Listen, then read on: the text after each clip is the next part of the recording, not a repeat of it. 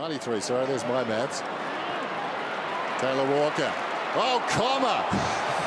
Landed flat on his back. The inverted comma. There goes. Got it to Douglas. Rockcliffe trying to hammer it out of there. Tough for Zorko. Right. Can't shake off the man yet.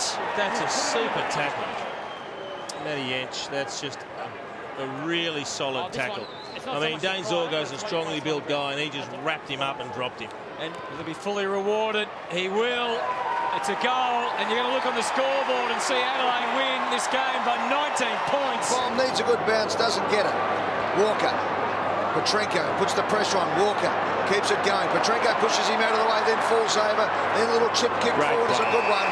And it'll be the player here in Douglas who will line up from 35 metres, a slight angle, and must kick this goal. He hasn't found much of the pill today, Jared Petrenko. He's only had the 3 possessions, but that's exceptional defensive pressure. He didn't give away the free kick. He knew that Walker was at full tilt, trying to control the footy. Just a little nudge knocked him off balance, and then when he recovered the footy, he didn't blaze away, he just chipped it inboard. One of the anomalies of the game too. If that was a marking contest, that would have been hands in the side, free kick.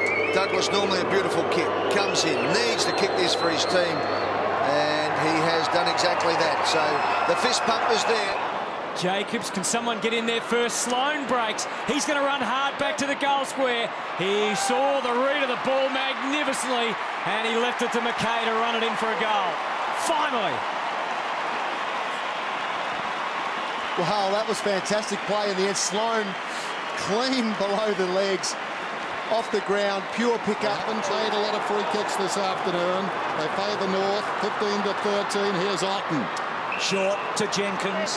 No freeze behind the ball for North Melbourne either, so they're playing this one-on-one up the ground. Can Jenkins get it over the back? I think he has. Bouncing ball, Lynch down low. Poor Pleasure, we've talked about him. Back to Lynch. Oh, Lynch sidestep and then goes with a long one. Will it be a goal? It's going to be a goal because that guy has done it again. He's going to get this through as quickly as he can. Adelaide within a goal. Can you believe it? And Talia started it all at the back. You build a defence around Talia. They built it around the truck for 10 years, Rutten. Now it's Talia, I reckon. That was really smart play by Jenkins. He pushed right up the ground, and Thompson looked at him, but he didn't want to go all the way to centre-half forward on him. This is good play by Lynch too. Lingy, I'm going to start with you. Cameron, who wins from here? I think Adelaide. I reckon they'll get the centre clearance. They've got all the run at the moment. They get this one in here. North Melbourne are nervous. No, Kangaroos just got to get their hands on the footy. They'll be right. I'm backing a draw. Well, yeah, that's right. Draw stands out, doesn't it? 6 points the difference. And tumble and turn. Main. It's Talia out of it. Got a handball up. Mazungu. Oh, fantastic smother. That is a brilliant smother. Umpire says keep going, boys. This is 70s football. Well, people say footy's not tough anymore. Have a look at this. This is Rory Laird, the young fella. Bang. Big foul. It was the ball that hit him in the head, not the boot, though. So. Amazing stuff. And there was a couple of efforts after that as well. Dangerfield off on one of those exhilarating runs. Needs something to lift this Crows. He decides to kick to centre-half forward. It was angled well. And what a great effort from Patrick Dangerfield. Magnificent stuff in his 100th game. Be able to find McKernan. Basically delivered it to him. McKernan goes back. He was wasting no time. It's a mighty strike. And bang! Back with a goal. Kicked by McKernan. But all earned by Dangerfield.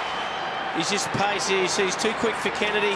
He's more than happy to take him on, use his pace, take the bounce. But see how he used his hand there. He said, don't lead to the boundary, go back to the middle and I'll put it to the advantage side.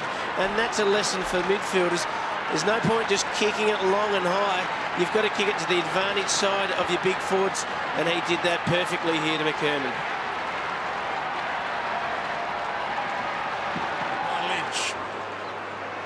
Almost McKernan, not quite. Oh, Dangerfield, the pick and run. This could be one of the goals of the year. He just needs a decent roll.